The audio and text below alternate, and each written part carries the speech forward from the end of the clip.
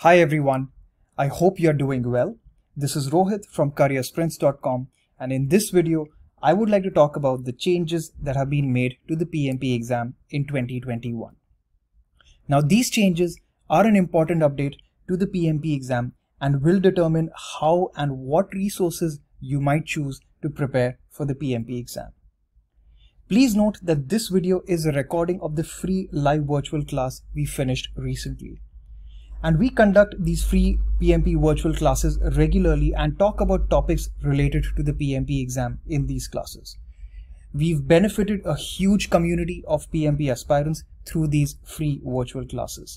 So if you haven't registered for the class, please do so using the link in the description below. So let's dive in and talk about what are the key changes that you should be aware of, for the PMP exam in 2021. Right. So what PMI has done, with the 2021 version of the exam is that, they have brought about a structural change to the PMP exam. Right. So earlier, if you have written the PMP exam or if you've seen the syllabus of the PMP exam is basically based on a document which is called the PMP exam content outline. Right. So you may have heard this term. It's also called the PMP Eco. Basically the exam content outline outlines all the different areas of project management that PMI is going to test you on in the PMP exam. But, broadly what PMI has done is that, they have taken, they released this, this new content outline, in 2019. And this was for the, for the change that was going to happen in 2021. And what they're basically saying is that now the exam will have three primary sections. So the first section would be people, the next section would be process, and the third section would be business environment. And these sections are basically called domains, right? That's what they are called. And each section basically addresses a specific area of project management that you should have a good understanding of to be able to clear the PMP exam. So basically the people domain, would address all the elements that would come along with people. So it could be communication, it would be coordination, it would be conflict resolution, it would be team formation, it would be team management, teamwork. So all these different elements that you can think with regards to people and communication, all of those elements would fall under the people domain. So, even things like leadership or, or servant leadership, all of those elements would fall under the people domain. Next is process.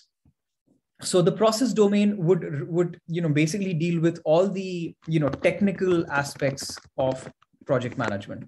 So when I say technical aspects of project management, you need to understand that, project management, along with managing people, it's a lot about managing tools, creating plans, entering some data in a software, doing analysis, of how the project is performing. So all of those elements are basically addressed in the process domain. So if you're aware of the different knowledge areas that are there in the PMP exam. So, for example, you have 10 knowledge areas, right? In the PMP exam. So there would be knowledge areas like scope, there would be knowledge areas like cost, there would be knowledge area like schedule, quality, and so on and so forth, right? So there are 10 areas. Basically, the process domain would deal with all these different knowledge areas. And, it would primarily deal with the specific processes or the specific work that you would do in, let's say, the cost knowledge area or in the schedule knowledge area. For example, how are you going to plan a schedule? How are you going to control your schedule? How are you going to plan your cost? How are you going to control your cost? What techniques you may use for the purpose of controlling cost or for the purpose of controlling schedule, what tools you may use for quality, and so on and so forth. So all of these elements would basically be covered in the process domain. So to really get answers right in the process domain, you need to have a solid understanding of the PMBOK. Right. Basically, you need to at least, go through the PMBOK once, because there are a lot of tools and techniques that are normally covered, in the PMBOK. And I'll get to that as well, when we talk about the tools and techniques.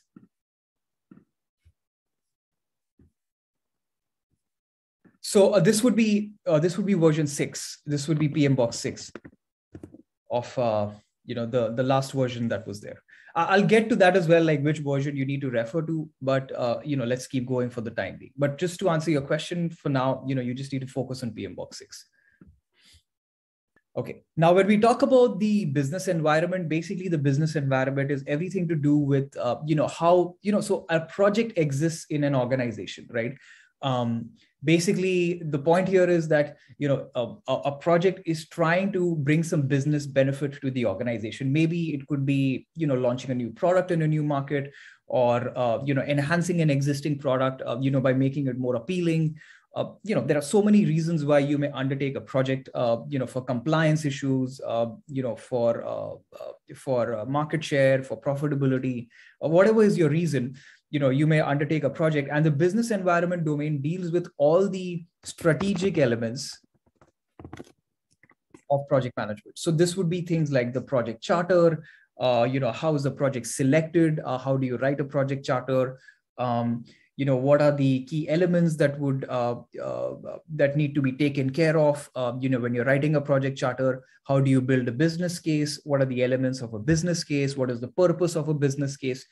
All of these elements would fall under the business environment domain. So as a project manager, you need to ensure that you are, taking care of the the business environment domain as well. But as you can see, the business environment domain, the focus on that is not a lot, it's just 8%. But having said that, if you get a question from project selection techniques, or if you get a question related to the project charter, you basically, they're trying to test you on, the business environment domain. So, so basically when you download the PMP Exam Eco, right? PMP Exam Content Outline, they would basically show you domain, tasks, and and enablers. Basically, each domain, is like a high level category that you have. Under each domain, you will have several tasks. And, these tasks are basically carried out to fulfill the domain. So to be able to, carry out the work of that domain properly, you need to basically carry out all those tasks. So that's the whole idea of, having this, this domain, this task. So under, you broadly have 3 domains, and totally under all these 3 domains, you have a total of 35 tasks, right? And under the tasks, you will have your enablers as well. All right. Thanks for watching the video.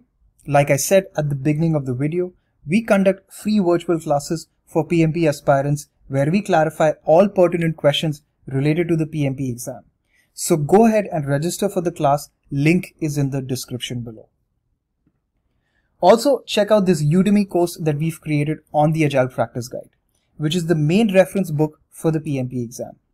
Greater than 50% of the PMP exam is now Agile. So understanding the Agile Practice Guide is extremely critical for your PMP exam prep strategy. This is also the only course on the Agile Practice Guide on Udemy, which means it has a razor-sharp focus on exactly what you need to know for the PMP exam. You can use the coupon code below and get this course at a discounted price. Finally, I'd like to make an important announcement. We are going to have very soon an in-class workshop that talks about the PMP exam psychology, where we'll help you develop the mental muscle to tackle tricky and difficult PMP exam questions like a pro. This workshop will be a 10 to 12 hour class where we'll help you develop the right mindset to crack the PMP exam in your first attempt. And we are doing this at a cost where you won't even have to battle an eyelet. So while we are working on the web page, if you need more information about this class, shoot us an email at info@careersprints.com and we'll send you over all the information about the class. Thanks for watching the video. Watch out for this space for new videos that we regularly create, and don't forget to subscribe to the channel for more useful content. Thank you.